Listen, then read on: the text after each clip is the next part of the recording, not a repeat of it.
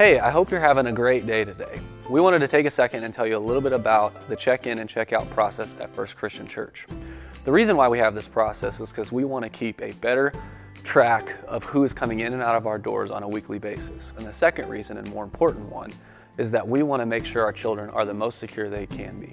Now, if you're new or if you haven't been here for a while, this is going to be a new thing for you. So we want to make sure we go through this process with you in this video to tell you to make this process as seamless and headache-free as possible.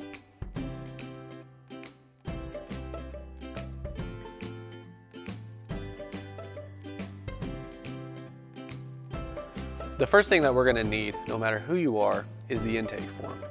On the intake form, you have three particular boxes. The first one is student information, second one is parent information, and the third one is medical, special need, allergy type information. This form is very important to what we do because we want to make sure that we have the proper child information, we have the proper parent information, and obviously we have any other pertinent information that we need to know in order to take care of this child in the best possible way. The second part of the process, and this one will be done on a weekly basis, is the actual check-in form. Now with the check-in form, when you actually check in, there'll be two different processes for checking in and checking out, but it's on the same form. So when you check in, you'll have the student name, you'll have the parent name, you'll have your end time, but then you'll also have this number slot. This number slot is important because this is our physical piece of information that we have for the pickup as well as the check-in and the check-out process. So the first one is if you have a three-year-old all the way up through a fifth grader, you'll have a two-badge setup. With the two-badge setup, one number will be clipped to your child, the second number will be clipped or put in your pocket. You'll just need to make sure you have that piece of information.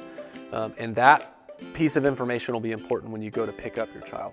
If you have a nursery age or a 1 and 2-year-old, you'll use an address label with the number written on it, as well as the child's name written on it. You'll stick that to the back of the child, right? And you'll keep the badge for yourself.